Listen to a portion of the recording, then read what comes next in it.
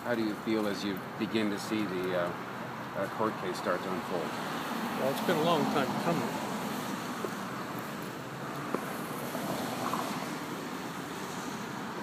I don't feel real good sitting in there. It's reliving the past. We're just trying to get over the loss of Ashley. And then it all gets drummed up again. I wish this had happened a lot sooner, but it's not up to us when it starts.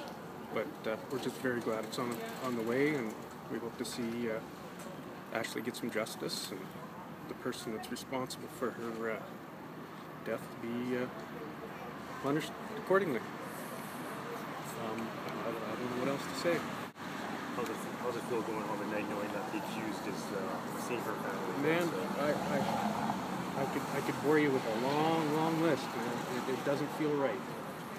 She's out running around doing whatever she wants. They assume she's not a threat to society.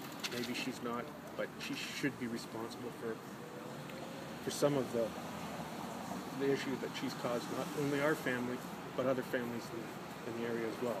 The passing of Mike Baxter. So, yeah, I don't feel good about that at all. Drumming up all this past, do you feel like there's some closure coming towards this with the trouble? Well, it's starting to point in the right direction, yes. We don't know how long this is going to go on for, but yeah, we feel that it's now starting. We might get our closure at some point. It'll never bring Ashley back, but it feels a little better.